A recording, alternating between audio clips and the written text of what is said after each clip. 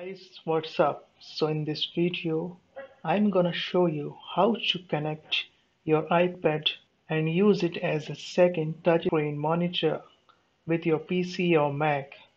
This doesn't need you to buy any third-party apps. The apps which we are going to use is absolutely free of cost. So without wasting any time, let's get started. Now go to your iPad and search for this app.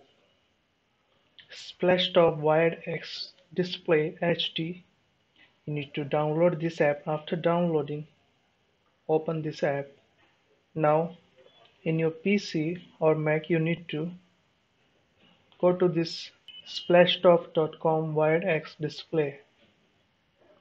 So on this website what you need to do is download XDisplay Agent for Mac if you are using Mac, and download XDisplay Agent for PC if you are on the PC. I am on the PC, so I will download this.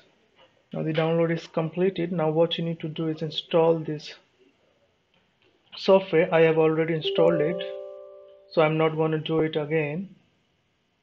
So you need to open the software now. So now once the installation is complete, so now what you need to do is connect your iPad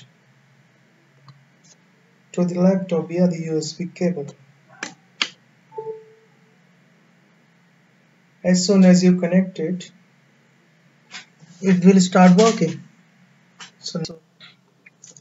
So this is the way you do it. So now I hope you enjoyed the video, and if you have any query you can post in the comment section, and don't forget to subscribe to the channel for more awesome videos.